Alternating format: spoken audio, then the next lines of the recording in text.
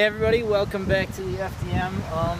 Test firing the Catapults here today, and we've actually had a few issues. We've got to work out a few kinks. It's got about almost 600 pounds loaded in it right now. And the issue was we were using a D-ring earlier in place of this shackle, except the D-ring kind of failed.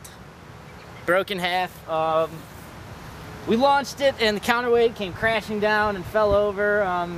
Still launched our payload, but didn't get the full amount of the force, so we've got a shackle rated for like 5,000 pounds in there now, and it should work okay.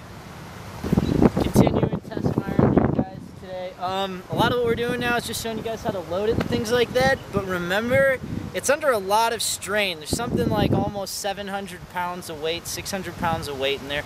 The wood can snap and splinter. It can be really dangerous, so be as safe as you can. Don't go under your firing arm, under your counterweight. When you actually fire, try and use a trigger where you can be 10-15 yards away and pull on a cord just in case something goes wrong. It's all about safety.